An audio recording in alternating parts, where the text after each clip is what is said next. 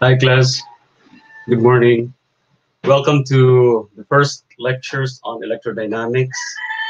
And by the way, our reference for uh, this lecture is the book titled Introduction to Electrodynamics by David J. Griffiths. The book is protected by copyright, so I recommend that you buy this book. And most of the materials that will be included in the lectures will be taken from this book. So it's better for you to have one because the details of the lectures would be there, more details. So as a start, we don't start yet the formal lectures on electrodynamics, but I will just give you some in the first few minutes of our lecture. I'll give you some preliminaries about electrodynamics. So we start with chapter 0. What is electrodynamics? And by the way, how does it really uh, fit into the scheme of things in physics? So we'll start with the 4 realms of mechanics. We know that, you have studied about classical mechanics, which was mostly of Newton, Sir Isaac Newton. And then you also studied about special relativity, which was discovered by Einstein. And then you have quantum mechanics, which is a consolidation of the studies of Bohr, Heisenberg, Schrödinger, and all others. And then you also have quantum field theory by Dirac, Pauli, Feynman, and Schumann. Quantum field theory is actually um, very it's part of the menu of particle physics. So if you go particle physics, this is one of the things that you have to study. So classical mechanics or Newtonian mechanics holds true for objects with low speeds. Like, for example, a car running on the street, that is well described by Newtonian mechanics. But Newtonian mechanics is um, not enough or insufficient for objects moving very fast near the speed of light. So Newtonian mechanics or classical mechanics fails in that aspect for objects moving near the speed of light.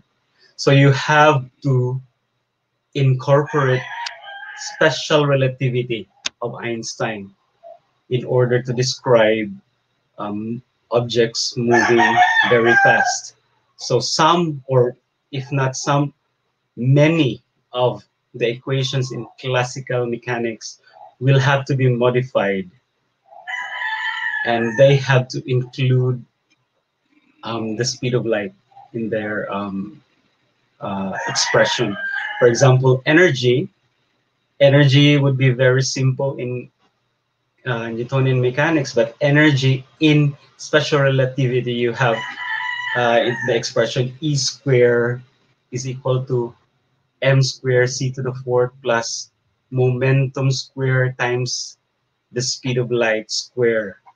So it would be different in special relativity. Also, classical mechanics does not work well with objects that are very small. So if you have a very small object like uh, the size of the atom, classical mechanics fails there. So you have to do or you have to describe it using quantum mechanics. So Newtonian mechanics fails in fast objects and also small sized objects. But the approximation would be classical mechanics. So if you want to study about particles that are very small and are very fast, you have to combine special relativity and quantum mechanics here. Quantum mechanics and special relativity. And the combination of them is called the relativistic quantum mechanics, or popularly known as quantum field theory. So that's this is just an introduction, by the way. Don't uh, get serious about it. This is just an introduction. So first few minutes of our lecture will be just about introducing uh, physics to you. There are also four kinds of forces. You have an object when it's subjected to a force. We will be able to describe what happens to an object. But our description is limited to classical mechanics yet, because we don't know strong force yet, and we have to study electromagnetic force, and we don't know so much of the weak force also. And then there's also another force called gravitational force. So there are four forces. Strong force, this force holds the protons and the neutrons together in the nucleus. So, for example, you have protons in the nucleus. There are two protons. They have the same charges, the same type of charges, positive. They'll be repelling with each other because this is positive and this is positive, and they have to re repel. But the strong force overpowers that force. That's electromagnetic force. That is the electromagnetic force that's associated with the charges of the protons.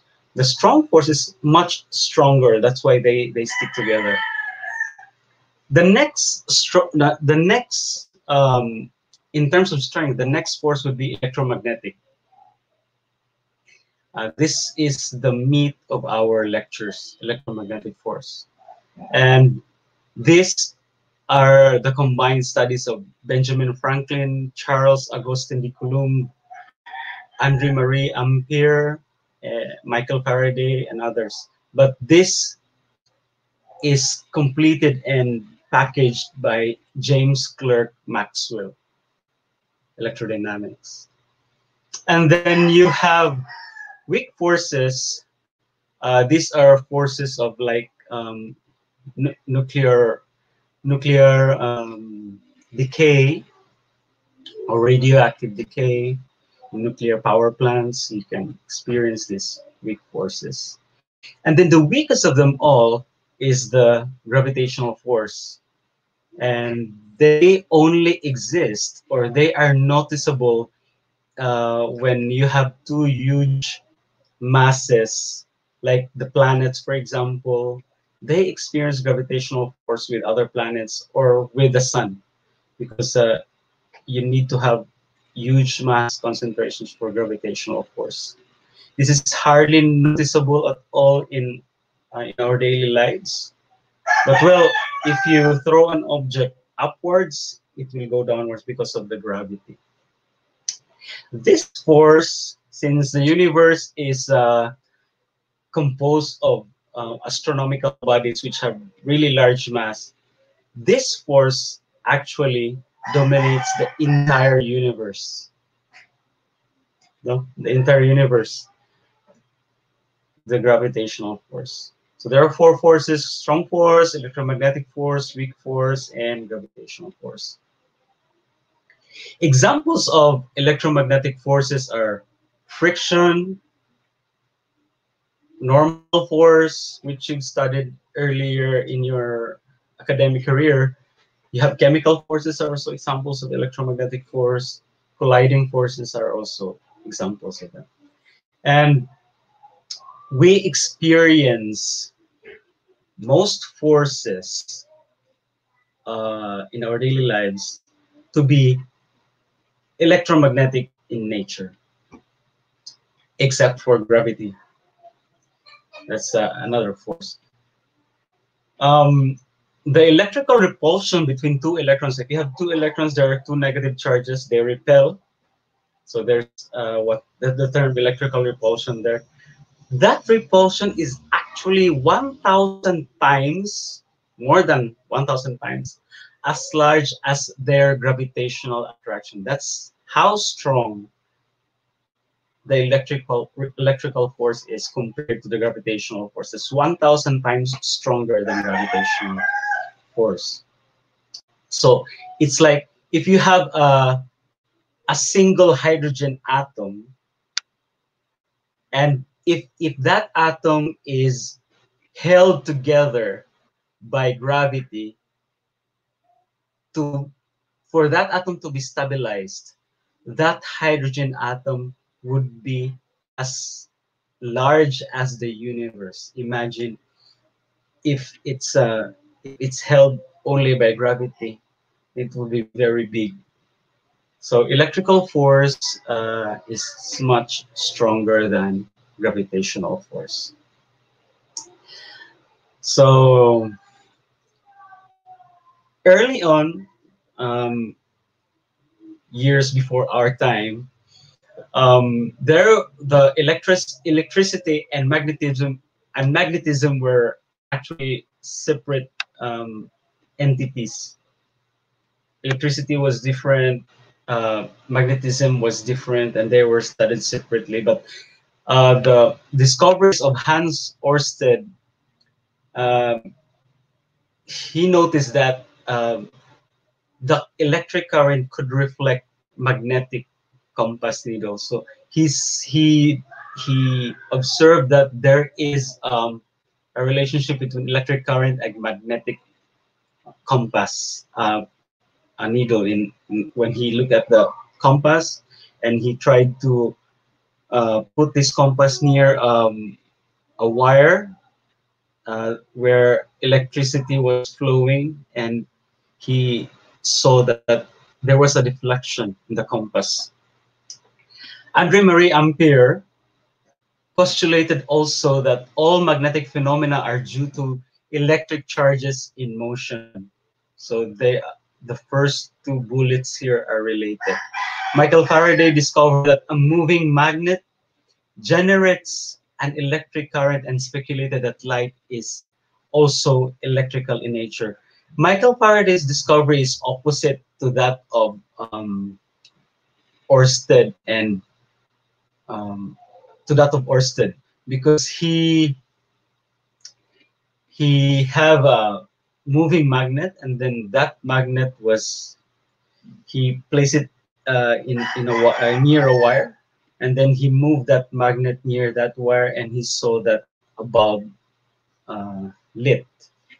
There was light coming out of the bulb. And then all of these discoveries were actually consolidated, repackaged by James Clerk Maxwell. Later on in the succeeding lectures, we will see how these are intertwined by James Clerk Maxwell.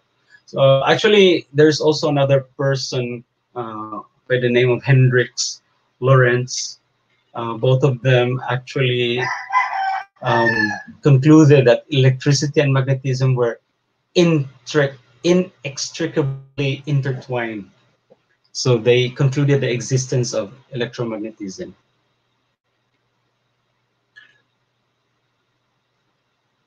So that was how the electromagnetic force came about. The unification of electricity or electric force and magnetic force. Hertz once said that the connection between light and electricity is now established. In every flame, in every luminous particle, we see an electrical process. Thus, the domain of electricity extends over the whole of nature. It even affects ourselves intimately. We perceive that we possess an electrical organ, the eye, he said. Actually, Einstein dreamed of unifying electrodynamics and gravity, because as you will see uh, later, electrodynamic force is actually equal to some constant times the charge.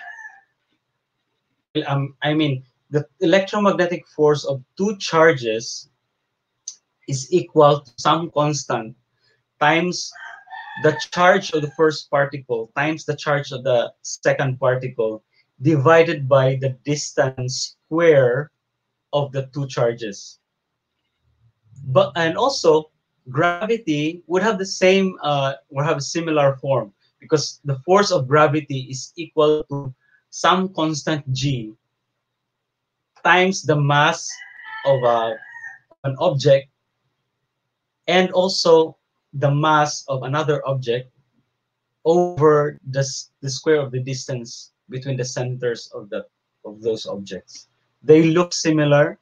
Einstein dreamed of unifying them, but he was not successful in unifying them. However, in recent years, actually in the 1960s, I guess, or 70s, electroweak theory was formulated. This electroweak theory is the unification of electric force, magnetic force, and weak forces.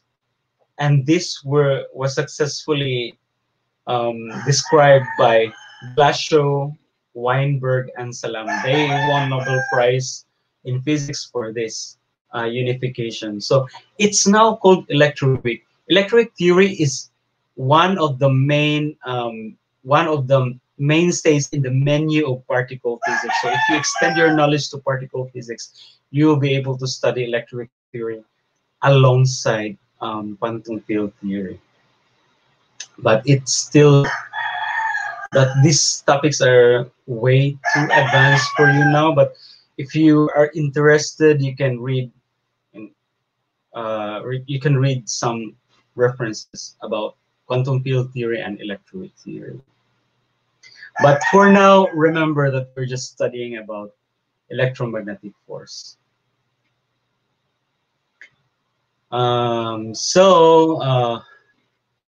Here's the thing. I want to describe to you first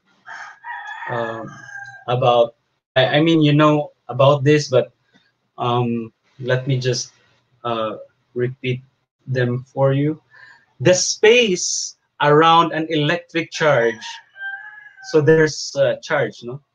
The space around the electric charge is permeated by electric and magnetic fields, meaning the charge, if it is positive, some fields come out of the charge in all radial directions. In radial direction. So it's like a sphere. You have a point charge, and the space around it is permeated by electric and magnetic field. So there's it's like what you call this? If you see a fruit called rambutan, those hairs of the rambutan is like the electric and magnetic fields coming out of the charge or coming into the charge. If it's negative, positive charge, they come out by convention.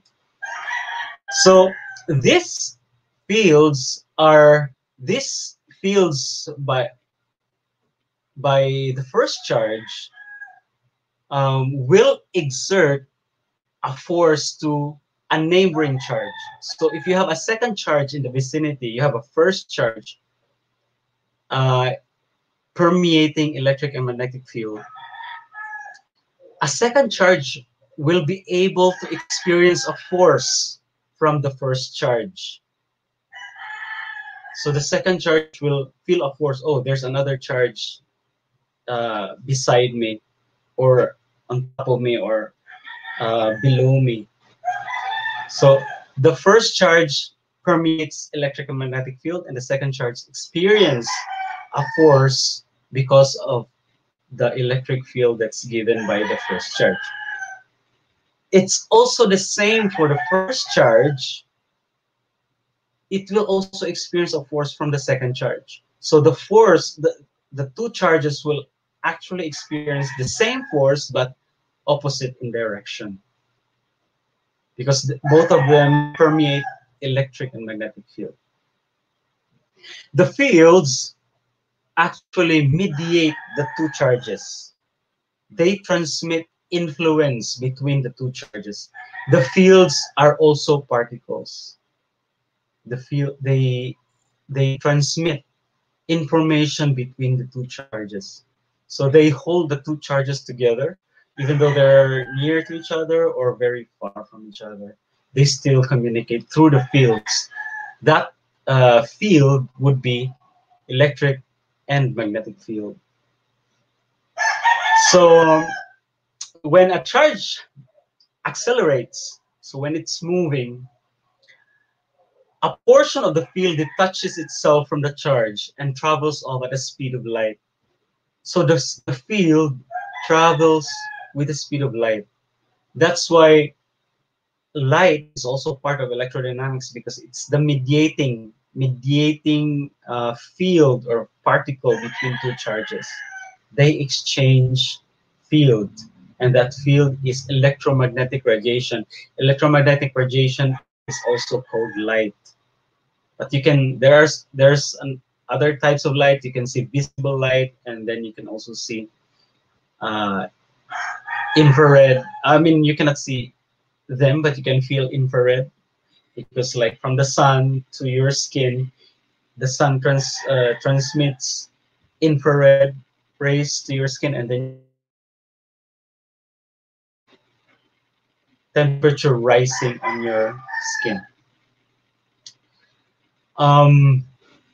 It takes charge to produce an electromagnetic field, and it takes another charge to detect that field. So when you have a charge, it produces electromagnetic field, but that electromagnetic field is detected by another charge. So what really is an electric charge? We know this when we were younger, but let me just repeat it to you. Charge comes in two types. You have a positive charge and a negative charge. Why is that? Why is it positive and negative? Because their effects tend to cancel at a point. So if you have two charges at one point, you have one charge and another amount of charge. If they're of different type, they cancel. It seems like there's no charge at all at that point. So that's why they're called positive and negative. And the same type of charge repel, and opposite charges attract.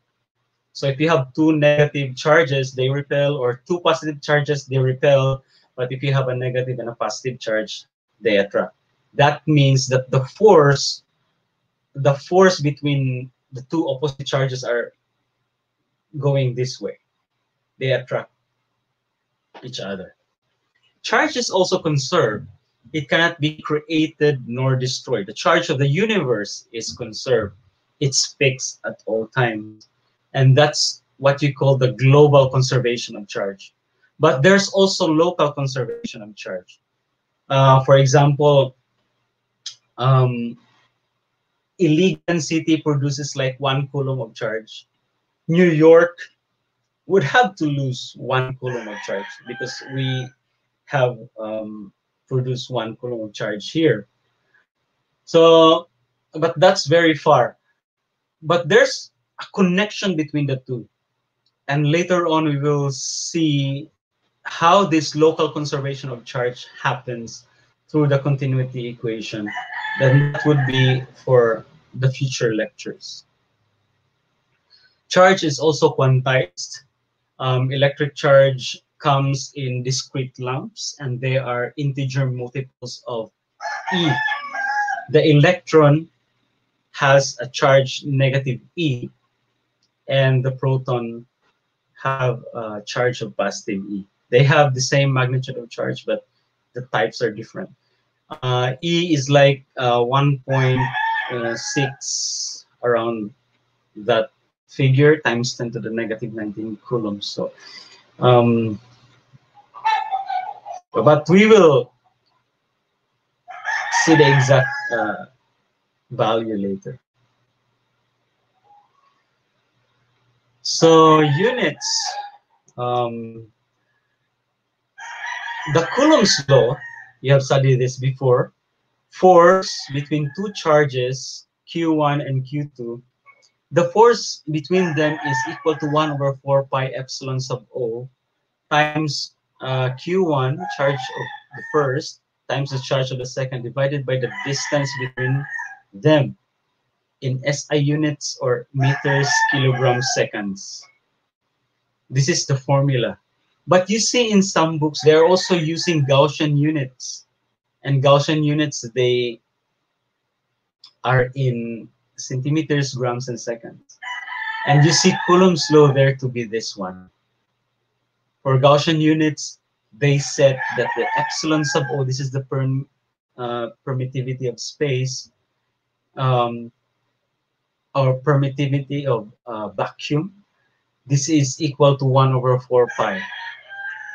And then if you extend your knowledge to particle physics, you also will find Heaviside Lorentz units, and the epsilon sub O here is set equal to 1. And so your Coulomb's law will have this form. There's no epsilon here because it's equal to 1. So in some books you can see this formula, in some books you can see this formula. In our lectures you can see this formula because we're using SI units in our lectures. And our main reference again is Introduction to Electrodynamics by David J. Griffiths, Prentice Hall International Incorporated. That's the publisher, and it's protected by copyright. And if you want to buy in the future, you can buy it Amazon, or you can buy secondhand if you want. So that's it for the preliminaries of our lecture series of lectures on electrodynamics. So let's now go to the next set of slides. This will be chapter 1 of the book, but chapter 1 doesn't really talk about electrodynamics yet, but it talks about the mathematical techniques and the mathematical mathematical processes that we're going to do as we study electrodynamics. So for chapter 1, we'll be studying about vector analysis, matrices, differentials, and integrals. So don't worry about electrodynamics yet. We will just review the mathematics, and then the next chapters, the succeeding chapters, will be much more easier. So we study first vector algebra and some vector operations. So here in this figure, you're walking 4 miles north, and then you walk 3 miles to the east. You're actually walking a total distance of 7 miles, 4 plus 3. But you're not 7 miles away from the origin. You only have to walk 5 miles in this direction if you want to go back to your starting point. So this is not ordinary algebra, because ordinary algebra would just be adding segments on a straight line. But here you're adding a segment going here in this direction and a segment going in this direction. They're in different directions. So you're adding not an ordinary number, but you're adding 2 vectors, one going north and one going east. Vectors are different from ordinary numbers because vectors carry direction. They have magnitude and they also carry direction. So you add the magnitudes, and at the same time you also have to manipulate the directions. So in this case, you have 4 miles going north, and then you have 3 miles going east, and then the sum of that is from here, from the starting point going to the end point is the sum of the vectors. That's 5 miles northeast. And actually, you can find the sum by using Pythagorean theorem, because these are just perpendicular to each other. So that's how vectors are added. It's not ordinary algebra where you add like 4 miles plus 3 miles will just be equal to 7 miles. Although the distance is 7 miles, the person walked 7 miles, but the displacement, this is actually called a displacement. The displacement of that person is actually only 5 miles from the starting position. So displacements are straight line segments going from one point to another. Displacement is different from distance. Displacement have direction as well as magnitude, and the magnitude is represented by the length of the arrow. So if the magnitude is small, then the arrow would be small, and then if the magnitude is large, then the arrow would be large. So vectors, you have two types of numbers. We have vectors and scalars. The scalars are added by ordinary algebra. 4 miles plus 3 miles is equal to 7 miles distance walked by the person. So those are scalars. You don't talk about direction in scalars. Scalars are purely magnitude, but vectors, you have magnitude and direction for vectors. Examples of them are velocity, acceleration, force, momentum. You have experienced these terms. And then for scalars, you only have magnitude. And examples of scalars are mass, charge, density, temperatures, etc. Pressure.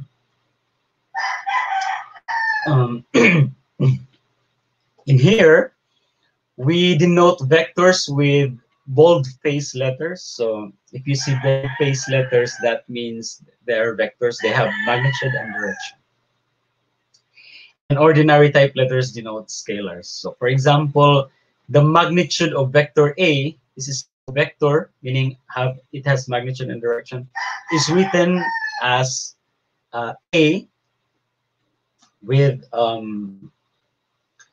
absolute values, 2 bars, in between 2 bars. Or this is the absolute or modulus of A. Absolute value of A or modulus of A is the magnitude of vector A. Or you can simply write it as A, that's not in boldface. So that's what you have to look at in the future. That's what you have to watch out in the future lectures, because I will not be saying this is vector A because it's already boldface. So boldface meaning it has magnitude and direction. Or if it's not written in boldface, that's a scalar. So looking at the diagram here, you have an arrow representing a vector A. This one, the direction here is some angles northeast or north of east or east of north. So this is A. This another arrow, which is exactly the same length, but also exactly opposite direction as that of A. This is just the negative of that vector. The negative of the vector is a vector that has exactly the same magnitude, but also exactly opposite direction. By the way, there's a caption in this figure. Vectors have magnitude and direction, but no location. So vectors can be put in Iligan.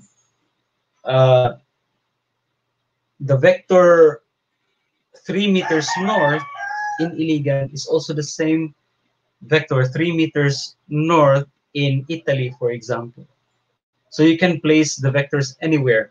For as long as they have the same length and the same direction, they are the same vectors. So they have magnitude and direction, but no location. So those are two vectors. And this is how you add two vectors. So say, for example, this is a vector A. This one is vector A. And then this is a vector B. The sum of these vectors are, this is this one. The sum of this vector is this one. The two vectors A and B. So this is the vector A plus B. So you can see that A plus B has a different direction as A. It has also a different direction to that of B. So this one is a product. Addition to vectors, you have to place the tail of B. This is the tail of B to the head of A. This is the head of A, the arrow head of A. The tail of B, connect it with the head of A. And the sum would be the vector from the tail of A to the head of B. So this is the sum of the vector. You can also interchange the order of the vectors. So here is like B plus A. You know that this is the same vector as that vector, and this vector is the same as this vector. And the sum naturally would also be the same. So A plus B is just equal to B plus A. So look at the length, they're the same length and the same direction. So that's what you call commutativity of vector sum. So A plus B is equal to B plus A. So vector addition is commutative. A plus B is equal to B plus A. These are vectors, don't forget, they have magnitude and direction. Vector addition is also associative, meaning if you add three vectors and you add first A and B, and then you add the C vector, that's just the same as leaving A alone and adding first B and C, and then you add the whole three. That's still the same. That's the associative property of vector addition. To subtract vector, this is just the same as if you have A minus B, this is just the same as A plus the negative of B. So look at this figure. This is A. This is A. B is in this direction. So the negative of B would be in this direction, would be going to the left. B is going to the right. So negative B will be going to the left in this figure. So you have A and then you have negative B. So if you get the sum of A and negative B, A plus negative B, so this is just A plus negative B, the sum would be the same as A minus B, or the difference of the two vectors. So you have to be careful about the directions of the vectors. Multiplication by a scalar. A vector can be multiplied by a scalar and the magnitude simply increases or decreases by multiplication of a scalar. So if you multiply 2 to this vector A, the magnitude will be twice as long, or the length would be twice as long as the original vector. This is 2A. So if you multiply 1/2 or 1/4 to A, the magnitude of A would decrease. The magnitude would decrease. It would be very small because the original magnitude would be A, but you now have 1/4 A. But in this case, you have 2A, so the length should be larger, or twice the original. But if you have 1/4 A, that would be very small. If you multiply a negative number, for example, this is negative 2A, then the direction would be reversed.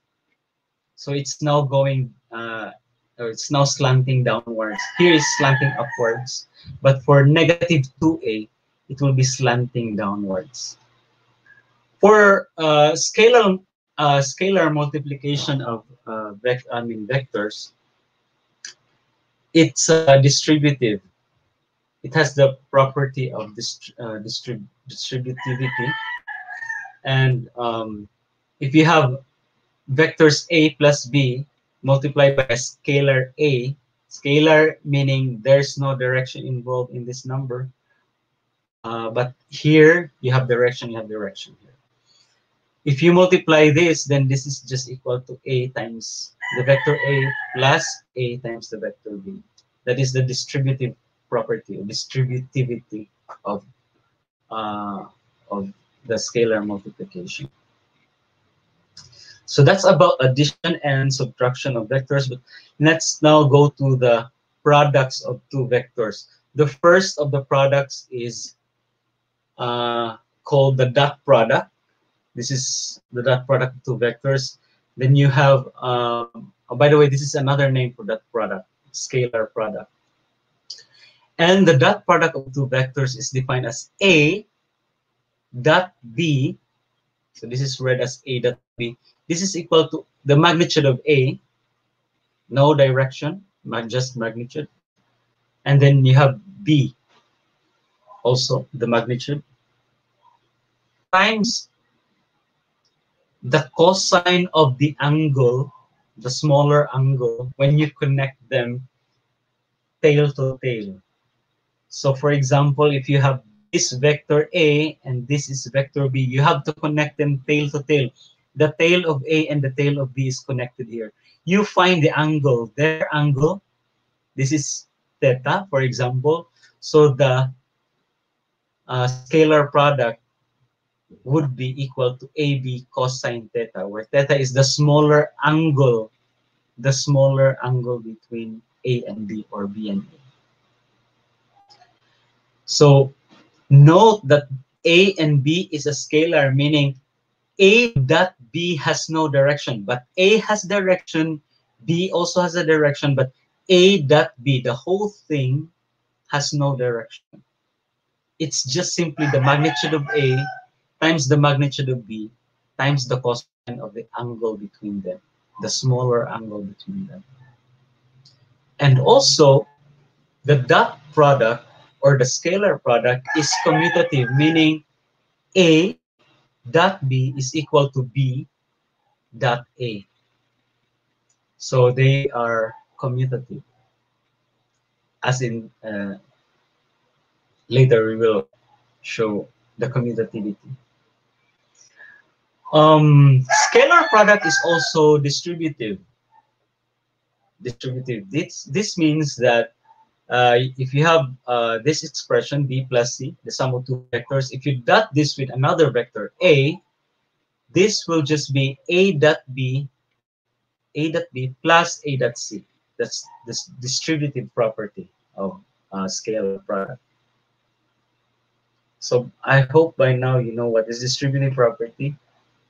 So just like in this case, distributive, meaning what you multiply or what you multiply would be just distributed to the terms of the second term. So here you have A dot B and then you have A dot C. So what is the dot product geometrically? So this is just like A dot B is just the product of A, the vector A, times the projection of B along A. So if you have a a vector A, and then you have a vector B in this direction, you just get the projection of the other vector to another to the second vector, the first vector, then you would get the dot product. So if two vectors are parallel, then their dot product would be just the product of their magnitudes. There will be no cosine theta because theta, if they are parallel, is 0. So if the two vectors are parallel, the angle between them is 0. So cosine 0 is just equal to 1.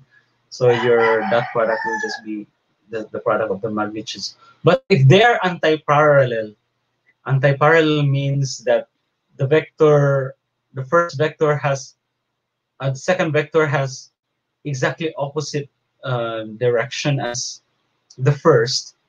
The anti-parallelism angle, I mean the angle of the two vectors would be 180 degrees, and cosine of 180 degrees is -1. So if you have anti-parallel vectors, then this would just be equal to -AB, because cosine of 180 is -1. So how would you get the magnitude of A? The magnitude of A is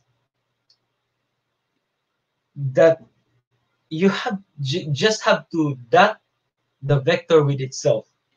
So here you have A dotted to A would just be equal to A square. And this is the magnitude square. So you have to get the square root of this would be the magnitude of the vector. Later on, we'll know how to get the magnitude.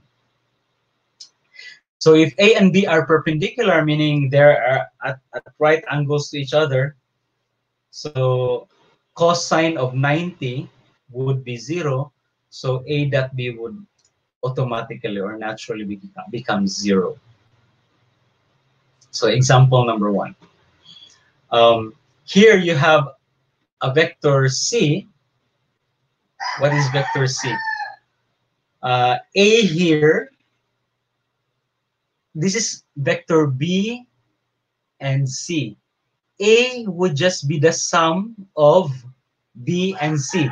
So A is equal to B plus C. A is equal to B plus C. This is the sum of B plus C. A is the sum of B plus C. So if A is the sum of B plus C, then C would be the difference of A and B. So if you transfer this B here on the left side, A would just be B plus C or C plus B. But A, since A is the sum, so you can transfer B on this side, so C would just be A minus B. So in this example, C is equal to A minus B. Calculate the scalar or dot product of C with itself. So let's look at the solution of that. So you have C dot C. This is the dot product of C and itself. This is equal to A minus B dot to A minus B. So you can do distributive property. You have A dot with A would be this one. A dot with negative B would be this one. And then B dot with A, negative B dot with A would be this one. And B negative B dot with negative B would be positive B dot B. This one is A square, right? From here, A dot A would just be A square. This one. And this would also be B square. But this one, A plus A dot B is just equal to B dot A. Somewhere here. This one. So you can write everything compactly as C square, because C dot C is also C square. This is A square, this one. and this is b square, which is this one. Now this is 2 times AB cosine theta, because A dot B here is equal to AB cosine theta. So this is now the magnitude of C. So if you get the square root of if you get the square root of this side, of the right side, A square plus B square minus 2AB cosine theta, you'll get the magnitude of C. So for example, if you have a vector that is for this one, for example, um, for this one, 4 miles, 3 miles, and then you have you get this this magnitude by using the cosine law. So here you have if you have 4 miles here, the magnitude will just be squared. So 4 square is 16 plus 3 square is 9. So this is 16 plus 9 minus 2AB. Cosine of the angle between them, the angle between them would just be equal to 90. So the cosine of 90 is just equal to 0. So everything here for the first figure would be 0. So this is 16 plus 9 equals 25. So that's 25. That's C squared. So you have C equal to 5. So that's why you have the magnitude of the sum of the two vectors in figure 1 here to be equal to 5 here. So that's how you use the formula that you just derived. There's also another product called cross or vector product, and this is different from the scalar product because the vector product produces a vector. Here you have A cross B. This is just the product is just equal to AB, the magnitude of A, and the magnitude of B, sine theta. Again, the theta here is smaller angle between the two vectors when they are placed tail to tail. And the n here, the direction, n hat is the direction of the vector produced by the vector product. There is a direction here, direction, remember that. But the magnitude is, of course, only AB sine theta, the magnitude of this product. But there is a direction. This is just the magnitude, and this is the direction. So here in the scalar product, you do not have direction. Scalar product is represented by the dot without direction. So this is just AB cosine theta. The theta is the smaller angle between the two. And for the cross product, you have sine theta. The theta is smaller angle between the two. But remember, the vector product has a direction. And this is a unit vector with magnitude of 1. So this is, don't worry about the magnitude. The magnitude, this is just 1, meaning this is just purely direction. This is pointing perpendicular to the plane of A and B. To the plane of A and B. So that we will look at the figure how it would go. So to determine the direction of the vectors, you just have to use your right hand. So in this case, you have a vector A. A vector A. You cross that with B.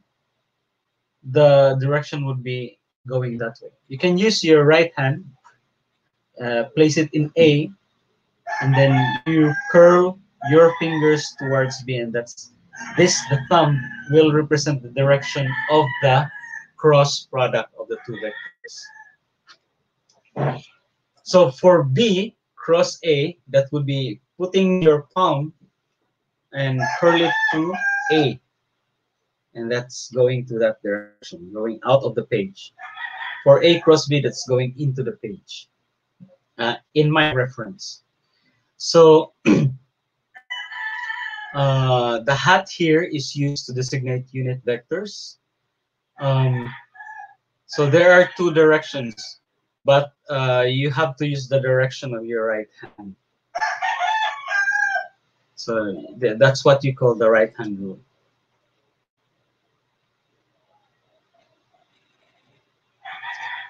Also, the vector product is distributive. You have A cross B plus C, for example, then that would be equal to A cross B plus A cross C. But they are not commutative.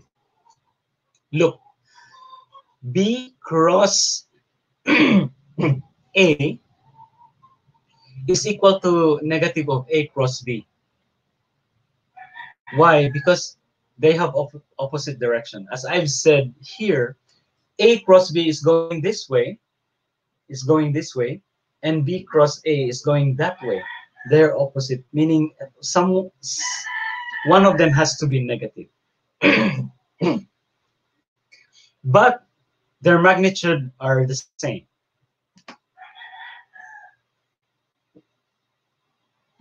The magnitude are the same, and the magnitude is just equal to AB sine theta. But the unit vector would be opposite in direction. So geometrically, A cross B is the area of the parallelogram generated by A and B. Here, you have A and B. You can generate a parallelogram here. So this is B, and then you can make a projection here, and then A projection. So if you cross A and B, if you cross A to B or B to A, you will get the area as the magnitude, the area of this parallelogram. So if you cross two vectors that are parallel or anti-parallel, their cross product is just equal to 0. Because sine 0, the angle between them is 0. Or sine 180 degrees is also equal to 0. So the cross product of two parallel vectors is 0. Now, this is an easier way. The next one is an easier way to get the vector, the magnitude of the vector. No? Here, you can set a coordinate system, the X, Y, Z Cartesian coordinate system. So here you have an X-axis going in this direction, and then you have a Y-axis going in this direction, and then you have a Z-axis going in the up direction. X and Y are perpendicular. Y and Z are also perpendicular, and X and Z are also perpendicular. The unit vectors associated with the X-axis is X hat. The unit vector associated with the Y-axis is Y hat, and the unit vector associated with the Z-axis is Z hat. So you have X, Y, and Z. These are just unit vectors. Unit vectors have magnitudes of 1. So they don't interfere with the magnitude as they are multiplied to a number. They don't interfere with the magnitude because if you multiply 1, that would just be the same number, the same magnitude. But it determines the direction of the vector. So X, Y, and Z. So if you get an arbitrary vector A, by the way, this has to be boldface, sorry.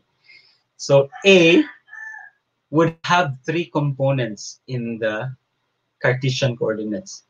One of its components would be AX in the direction X hat, AY in the direction Y hat, and AZ in the direction Z hat. So in this case, AX.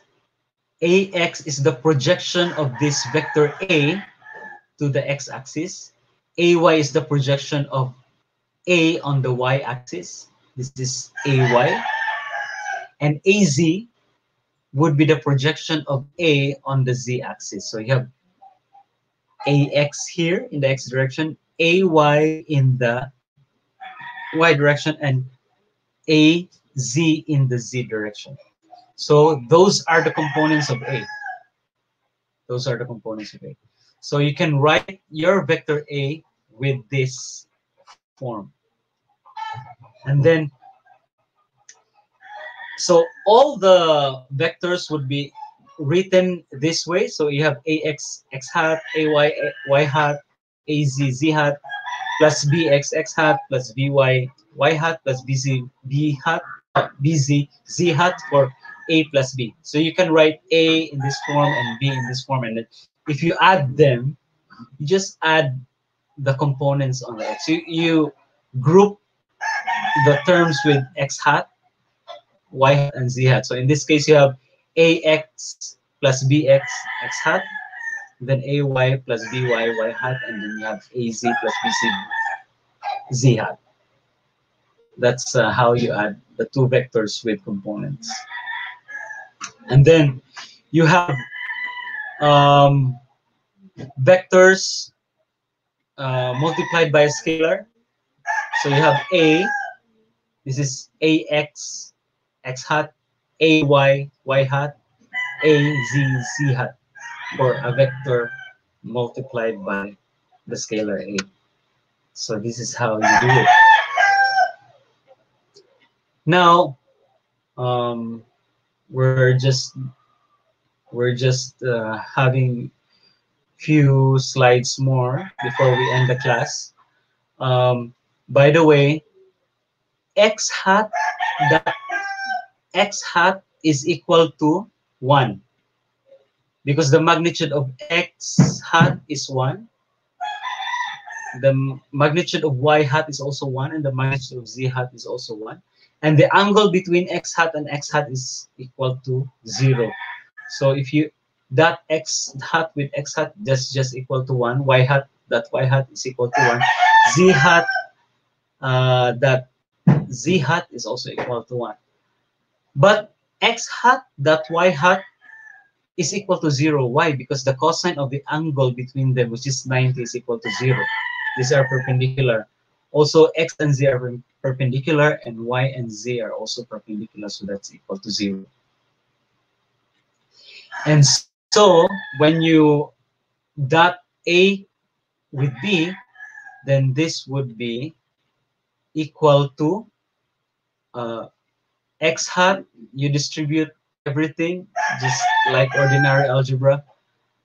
The only terms that survives would just be having the X hat, that X hat, Y hat, that Y hat, and Z hat, that Z hat, which is equal to 1. And the dot product between A and B would just be this. So A dot B would just be AX plus BX plus AY times BY plus AZ times BZ. That's the, and this is again equal to AB cosine theta.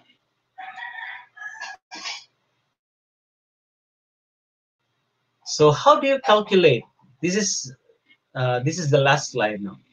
How do you calculate the magnitude of the vector with components? So here you have, if you want to get the magnitude of A, then you just have to dot A with itself. So in this case, it would just be AX times AX for here, AY times AY for here, and AZ times AZ for here. So if you want to get the magnitude of A, this is just AX squared plus AY squared plus AZ squared. If you know the components, then you get the square root of it. That would be the magnitude of the vector A. The three-dimensional generalization of Pythagorean theorem. So this is just the Pythagorean theorem. If you have two components, then this is the original Pythagorean theorem. But we have three components now: ax, ay, and az. So this is a three-dimensional generalization of the Pythagorean theorem.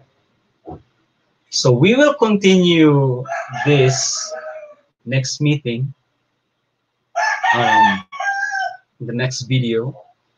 I will post the link of this lecture on our Mole and Google Classroom, so you can rewatch them, and please ask your questions. We will interact there in our room, and also I would probably give problem sets. I will also post them there.